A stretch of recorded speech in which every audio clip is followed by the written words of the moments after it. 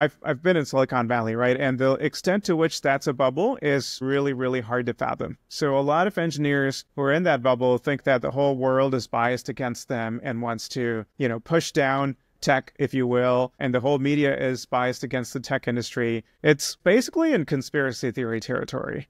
And Interesting. that might be hard to believe, but that's where a lot of this, that's one of the places where a lot of this hype is coming from because of the sense that there is so much anti-tech bias. And in order to overcome that, you have to really hype up and sell these products to overcome the inertia that's out there, right? Like every technologist will tell you, oh, look at these lawyers. They're so threatened by AI taking their jobs. So they're all basically, conspiring to pretend that AI is useless at legal tasks. Well, we've done the research, and it's mostly pretty much useless as of today. That might change in the future.